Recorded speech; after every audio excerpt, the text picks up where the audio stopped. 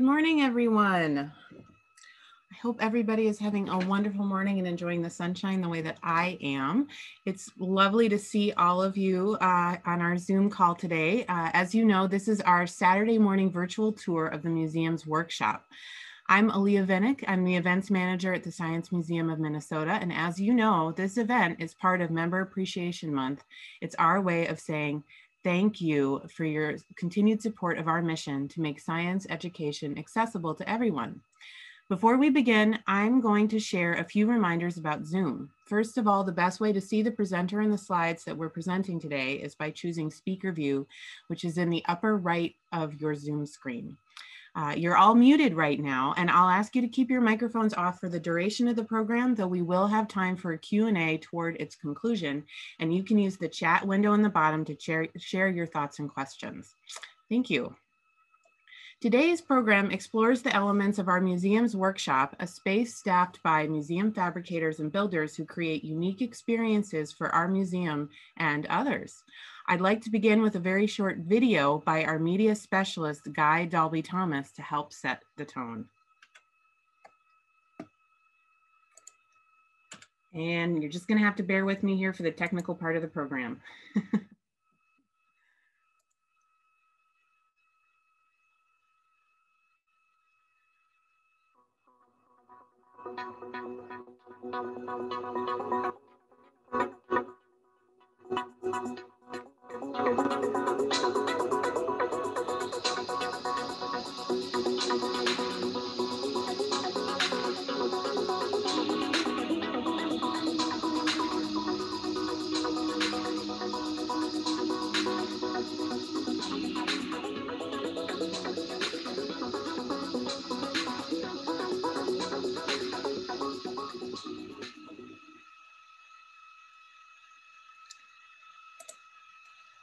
I think it's so fun to see all the amazing creations that were developed right in our building at the Science Museum. And now to tell us a little bit more about the workshop and some of the projects that are currently in production, I would like to introduce our host today, Andrew Urch. So Andrew joined the exhibit production team as a fabricator in 2012, and he has served as director of the department since 2018. Andrew orchestrates the day-to-day operations of exhibit production departments with 17 fabricators, 3 exhibit maintenance staff, and over 20,000 square feet of production capacity. Welcome, Andrew.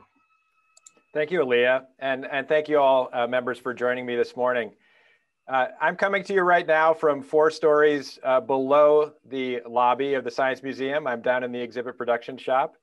And I'm going to approach this as I would an in-person tour. I'm going to show you some photos of the production space and then kind of talk through what our processes are like. So I'm just going to jump right in and then look forward to fielding questions when we get to the end of the tour.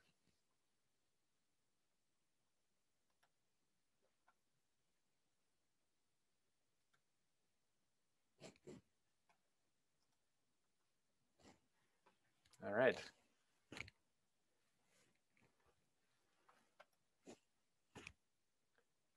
So we're going to start in the main workshop. On site here, down on the first level of the museum, we're built on a hillside, so the first floor is actually the sub-basement. We have a large space, over 8,000 square feet of our main production area. It's filled with a lot of different tools, a lot of materials, and then a lot of work in progress. The main thing that people notice when they come to the shop, lots of different tools. People are always impressed with the tool wall, from hand tools to all the different woodworking equipment, all the hardware that we have, and just bins and bins. You'll find over 20,000 square feet of space gets very full between all our workshops, spaces, the benches that the fabricators work off of, and everything that's in process, all of our materials. Here's a shot of one of our 2 table saws we have down in the shop.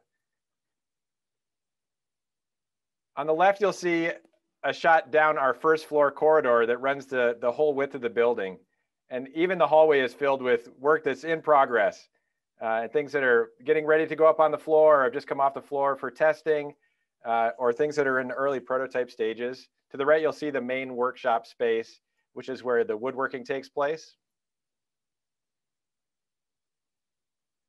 And this is a shot from our offsite warehouse and production facility, which is over 18,000 square feet. This was in preparation for the Maya exhibit that we produced a few years ago. That's back in 2012, but jam-packed.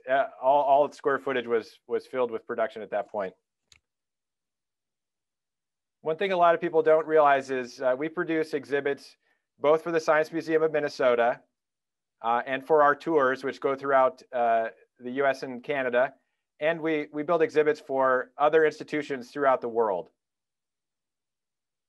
So back in our shop, we can see in this slide work that we're producing for 3 different museums. To the right, there's a large standing column. That's going to house a hologram that's being produced for a museum in Kuwait. Further back, there's it looks like a large piece of cardboard. That one is an early prototype for a museum in Bismarck, North Dakota, and that one is explaining directional drilling for fracking of gas and mining of oil. And then to the left, we're going to get a little closer to the one on the far left. You see, it looks like just a black piece of glass that you can't see through. This is another one for a museum in Kuwait. And what we see here is to the left, a little scope that we 3D printed, and then that black piece of glass. So this is talking about how night vision cameras work. So we can't see through the glass now, but if we hold up the little handheld camera, what we see is the image of what we see is what's behind the opaque glass. It's two little Lego buildings, and so this gives a person the experience of what it's like to use night vision goggles, but we can do it in a lit museum setting, and no one has to put on a headset. So this is an early prototype of that experience. Now we're joining 2 of our fabricators at a workbench, Tai Chang, and this is Kate Swanson, and they're working together on a prosthetic hand and kind of showing how this works. And so every time you press the button, the hand will initiate a program and do a different movement. So it could be a grip, or it could be signaling. And so this is made with a combination of off-the-shelf parts, like the little blue actuators that can move cables up back and forth. And then the hand itself is all 3D printed on site.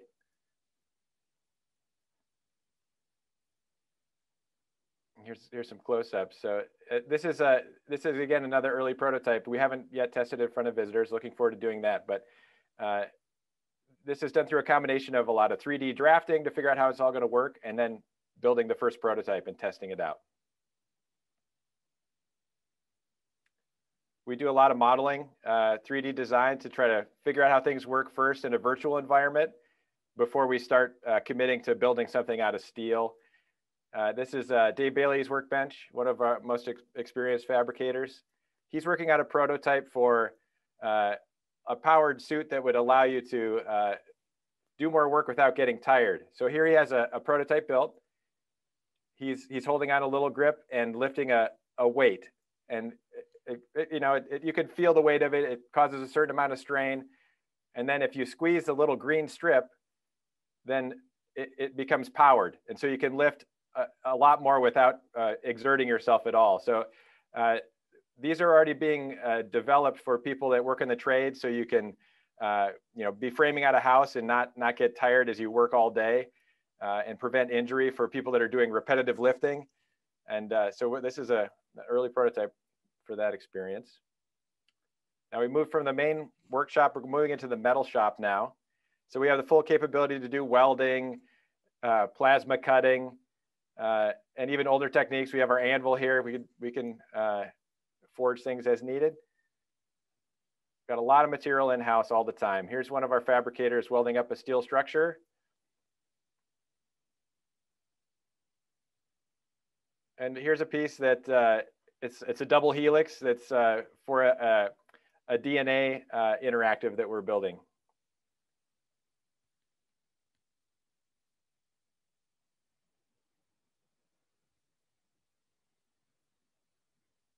One thing I wish I could share with you now is all the sounds and the smells of being in the shop between smelling fresh cut lumber and hearing people grinding away and welding and everything. It's a fun part of the process. But we're moving now from the metals area into the machining space. You're going to see in the machining area, we have machines that are some of them World War II era. They're capable of making really precise cuts on material, and it's still a hand process, but that's what we really need, that ability to make parts that are within 1/1000th of an inch, so everything meshes perfectly and works like it needs to. And we're building a lot of one-off parts, so we need this capability to make these using all these machining tools. This is kind of a hybrid tool here. You see this old Bridgeport mill, so it can make really precisely located holes and cut material. But then we have a digital readout on the side that we've added. So we're kind of combining the old hand process of having to turn cranks and pull levers to get things adjusted to a readout that is digital and perfectly precise. Here's our other mill. And then we have some other old tools here that have found a second life. This saw is actually originally designed, it's a linotype saw, so it's for cutting lead type for a printing press. But this saw is an invaluable tool for cutting aluminum and plastics, and it's found a second life in our shop. Here we have a lathe for turning. So we could even make our own bolts if we needed to. We can make threads on different parts. And I'm going to show you some pieces later that we built using these machine tools. Here's our electronics shop. We do have to work a lot with discrete electronics and wire up capacitors and resistors and make our own boards for the different exhibits that we make. And there's a more recent addition, a 3D printer. So this is where we produce the parts for that prosthetic hand that you saw in the video and in the slides earlier.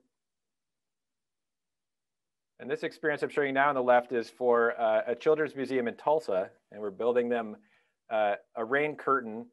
So similar to the bubble wall in our lobby, where the bubbles make an image. It's like one bubble is like a pixel in a larger image.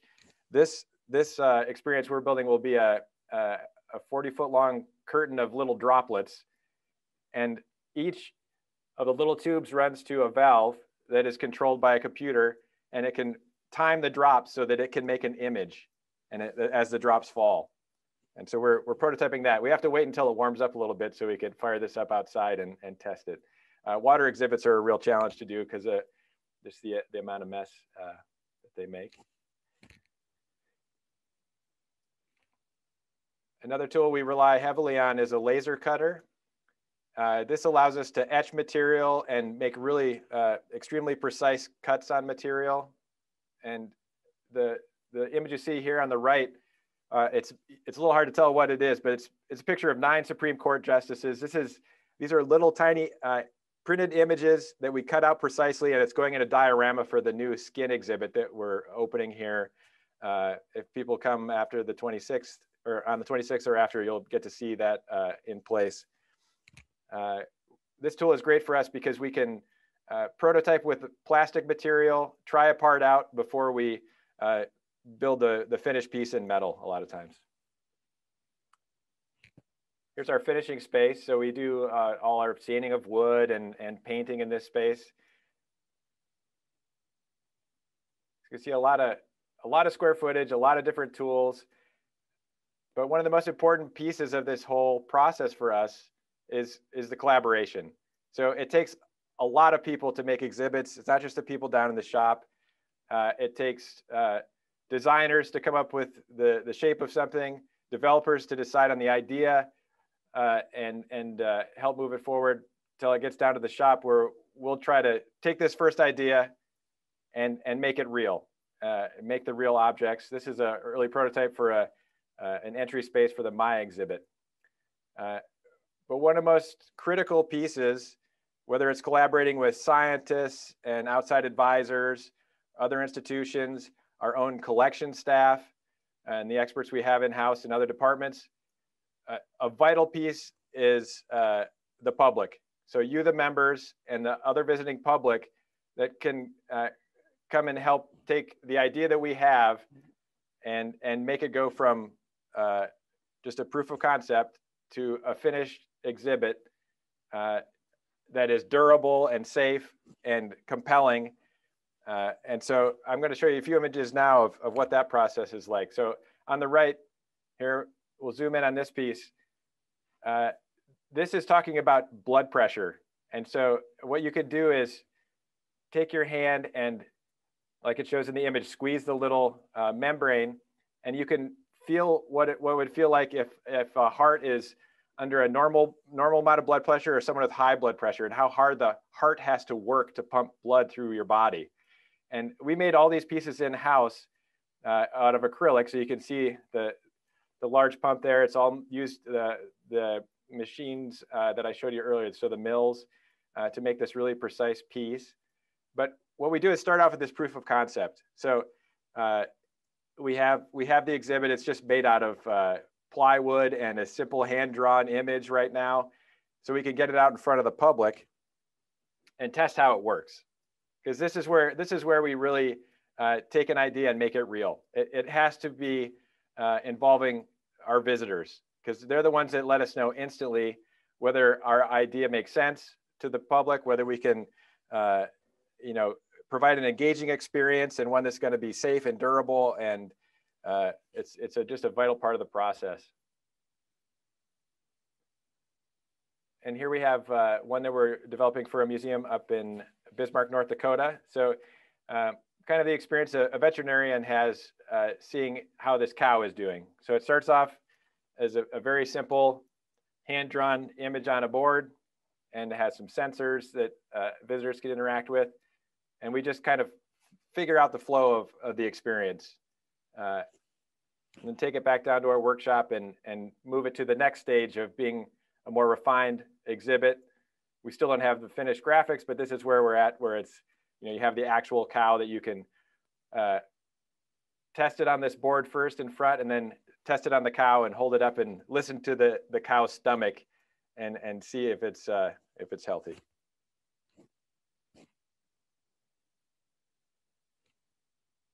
So that's the main part of walking through our exhibit and walking through the process.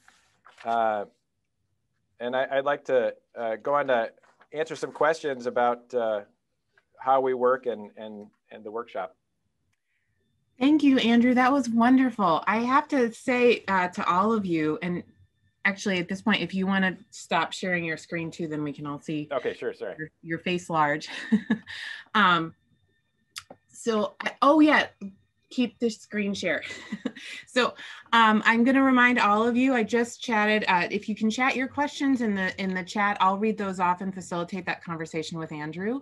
And I just want to say, as a Science Museum staff member, there's so many wonderful perks to our job, but in normal times, sometimes staff get to be the testers too. And one of my favorite things about working at the museum is going down and getting to test things in the workshop. It's just super fun, and I'm always impressed with what you and your team can do. So actually, we kind of talked through a good warm-up question for Andrew. And Andrew, if you can share with us one of your favorite exhibits to work on and why, that would be sure, absolutely. So prior to starting work in museums, I was a potter for 10 years, and it was really exciting for me after starting up here and beginning to build exhibits to bring those skills to bear on one of our exhibits. So here we have, it's not the best image, but this is an original piece of ceramics from Belize that was featured in our Maya exhibit. And what I was tasked with doing was making reproduction ceramics that could go in this exhibit. And that was really a fun process for me. I love making pottery, and I got a chance to, working off of photographs, make ceramics that looked close enough to the originals that we could use them in the final exhibit. That was a really fun process. And the surprising part of it was I went to all this work of making and finishing the pieces, making it look as close to the original as possible.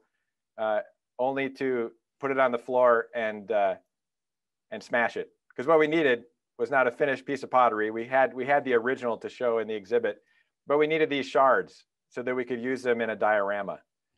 And that was really fun for me.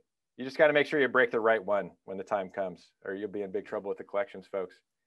But here it is in place in a burial scene that was part of the Maya exhibit. So for me, that was one of the highlights of my time here, was getting a chance to bring those skills in. It just breaks my heart to see that beautiful pottery broken, but I guess that's part of the gig. Yep. So there are lots of questions coming in. The first one comes from Susan asking what skills or training are required to become a fabricator? Well, we have people that have come to us from a wide range of backgrounds. I would say, in addition to just having really solid three-dimensional reasoning skills and an aptitude for fixing things and being handy, a real passion for science is one of the biggest requirements. And so the people that come here, they tend to already be what I would call science nerds, and that's how I self-identify.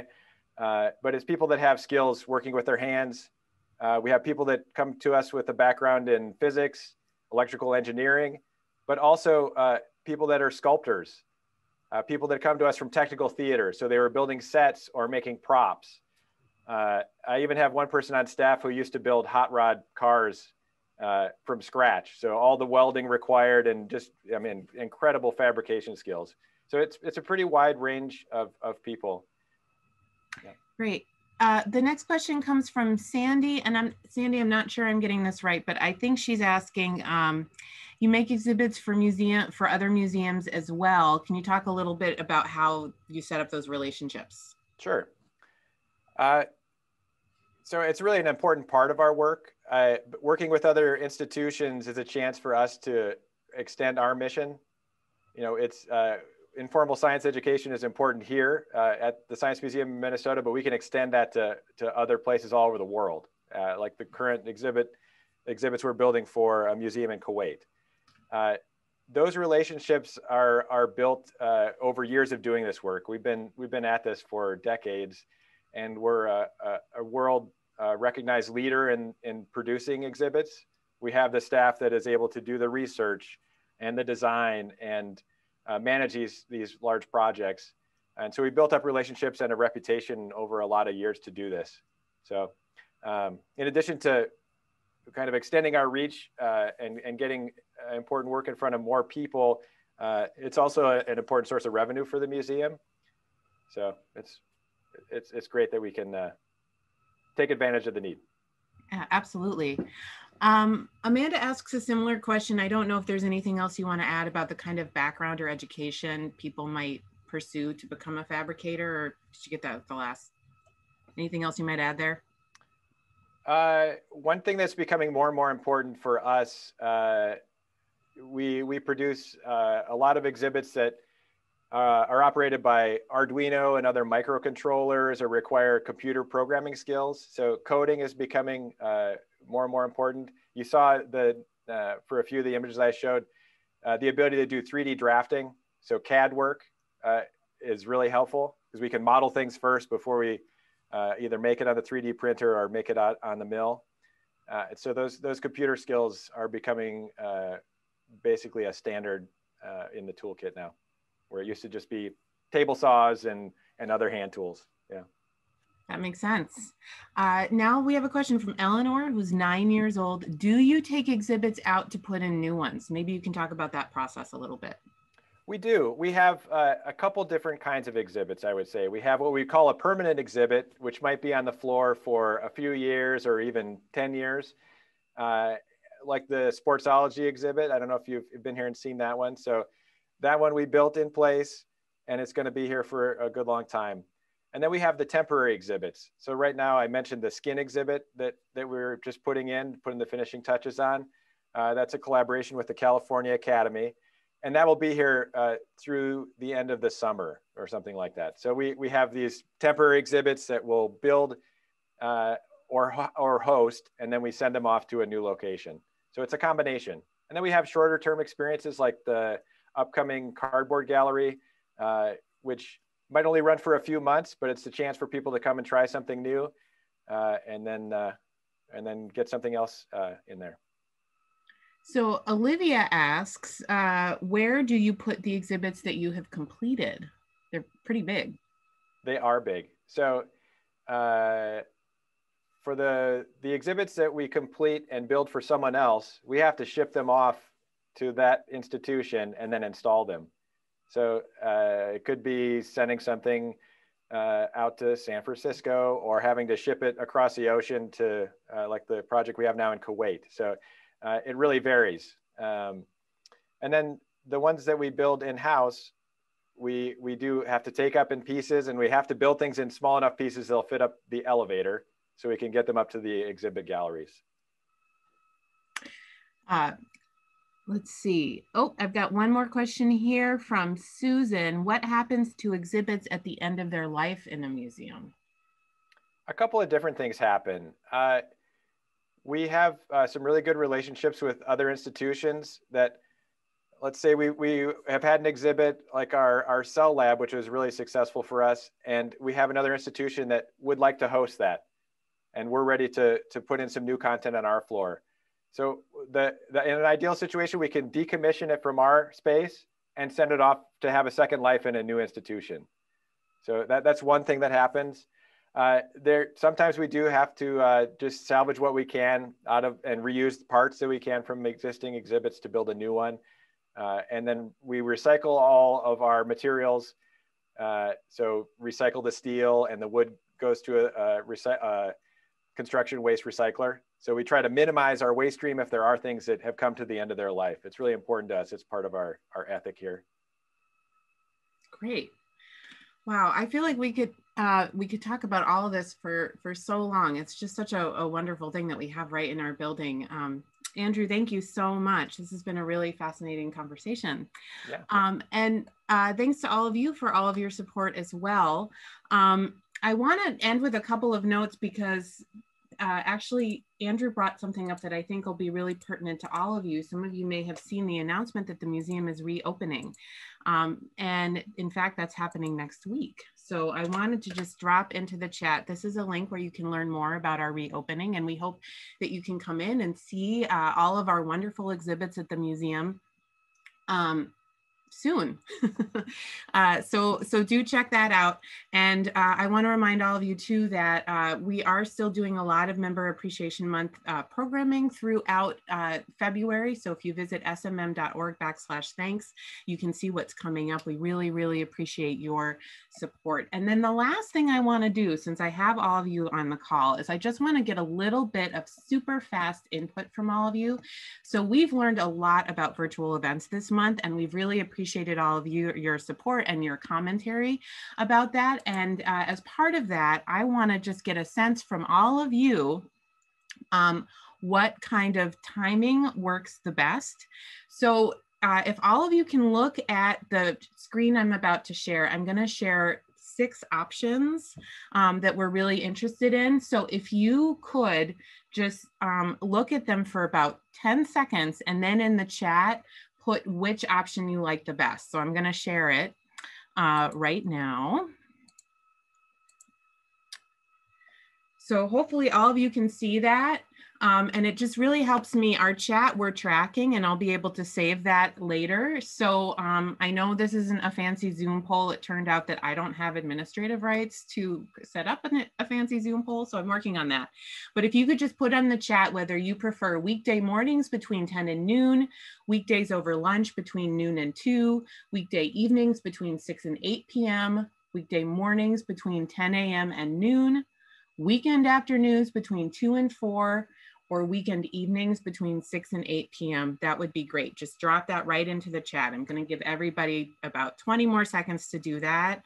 This really helps us as we're planning our virtual events moving forward. So thank you in advance for just writing in which one you prefer.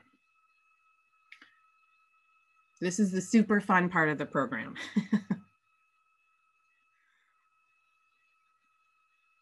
Oh, wonderful. I see lots of commentary coming in. If you have any other thoughts on timing, feel free to drop that into the chat as well.